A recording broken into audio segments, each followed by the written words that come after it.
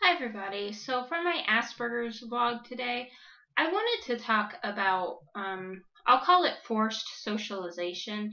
And what I mean is when you or someone else puts pressure on you to socialize when you really don't want to, or to do events when you really don't want to, that kind of thing. When the pressure comes from outside yourself, like, a friend or a family member or an employer or a teacher or whatever trying to get you to do some social activities or something like that. In some cases, I think that's really good. For instance, like what sometimes I do stuff that I don't really want to do, but I do it because I care a lot about the person who really wants to do it and they want me there. Like, if my mom or my husband have something going on and they really want me to go with them, I'll usually try to go just because if it means a lot to them, then I guess it's kind of worth it, the kind of mild discomfort I have to go through to do the social activities. But there can be times when outside forces can try to pressure you too much to do, especially too much social activity. I know that when I was in school, some of my teachers would try to pressure me to be involved in lots of different things. And I think they did it well meaning. I mean, they wanted to kind of get me involved in things. And I don't necessarily think it would have been bad if I'd been involved in maybe one or two things. But a lot of times I kind of just shied away from all of it because, I didn't know for sure what would be best to go to or to join or whatever, and so I just kind of didn't do any of it. And I think it would have been better if they would have just maybe encouraged me to try one or two things that they really saw, I had the potential or the gifts for. So that kind of pressure, it can be good and, it can be bad if it's too much. But I want to talk even more about the kind of pressure, especially as an adult, that I tend to put on myself to do social activities.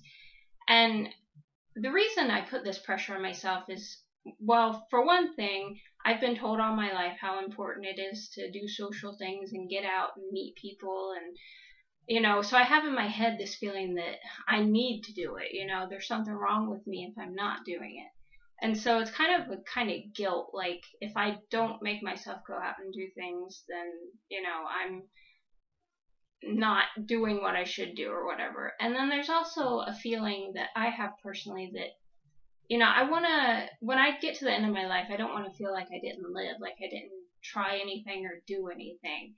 So often I put that kind of pressure on myself, like, well, you need to go out and do things because otherwise, your life isn't going to matter. Nobody's going to remember you, or, your life's going to be in vain, that kind of thing.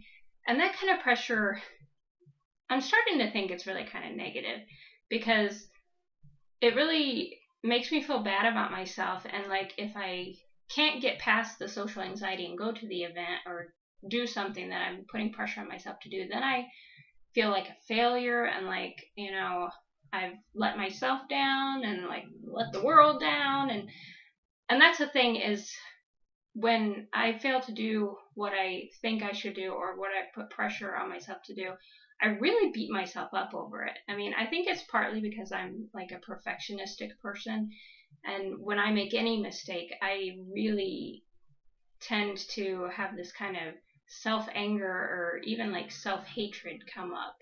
And I know that's very negative. And actually feeling those emotions, the self-anger and the self-hatred and, the depression and stuff that comes with feeling like I've let myself or other people down, I think all of that actually keeps me from doing stuff that otherwise I might do. That, so in a sense, it's kind of like this unending cycle.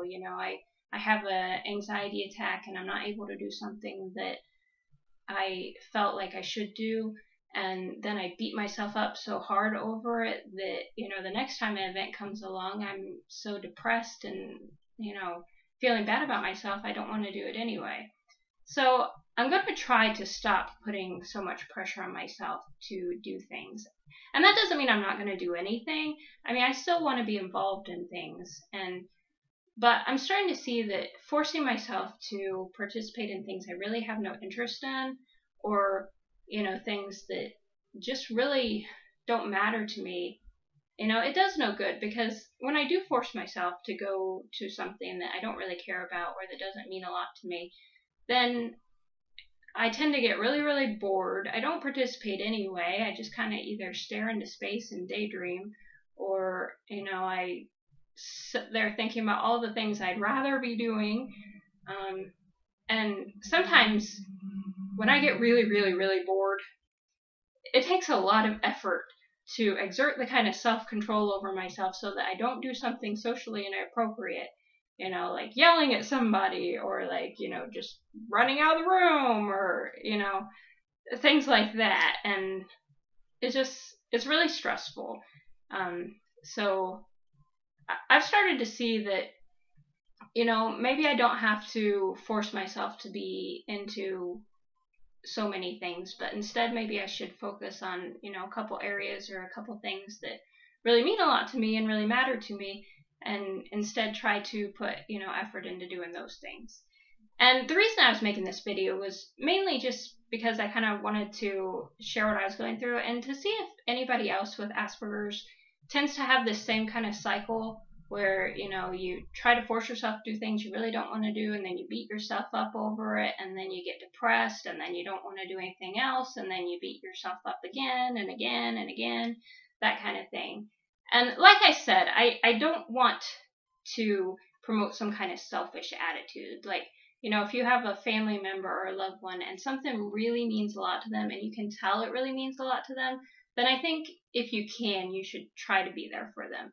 Because, that's part of having any kind of relationship is, you can't just be selfish all the time and say it's just all about me and what I want to do. You have to give some.